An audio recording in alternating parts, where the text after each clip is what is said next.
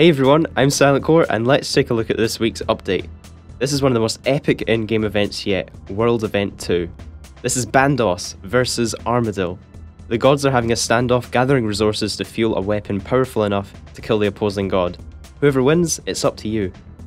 You can first of all talk to Karamir near the Falador lodestone. She'll brief you on the situation and leave it in your hands on which god you should side with. Bandos is located next to the Goblin village, and Armadil just south of Falador. You'll want to speak to the recruiter to join the faction. You'll get a god symbol above your head so you can represent your faction and identify members of the opposing god. After joining, you'll see an interface showing the current power of each god and the total amount of renown you've earned. You'll also be given a token of fealty, which will give you 10 free teleports to your faction camp and also access to a map showing caravan locations. You can also access this map from the map inside of your faction camp. Each god will send regular convoys gathering divine energy from the area surrounding Falador.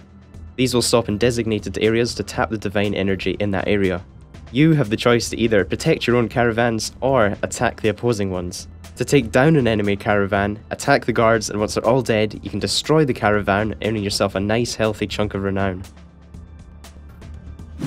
This world event has been made even more epic than the last one with the addition of optional PvP. You can enable this from the adventure panel or from the PvP board at your faction. Having this enabled allows you to get big renown bonuses, so I definitely recommend turning this on. Plus, killing players is pretty fun.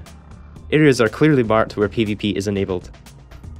You can also contribute from making use of the construction nodes. You can claim these for your own faction and build a selection of buildings. The more players helping, the faster you'll build these. Equally, if you're feeling a bit destructive, you can go ahead and focus your efforts on taking down your enemy's buildings. Strategy plays a large part of World Event 2. You can build golems upstairs in your faction tower, which will assist you in battles, and trust me, you don't want to get on the wrong side of these guys. Make use of the voting board where you can contribute towards upgrades for your faction and debilitating effects on the enemy. Also the faction strategy board. This is where you can have your say in the general battle strategy, covering 4 categories.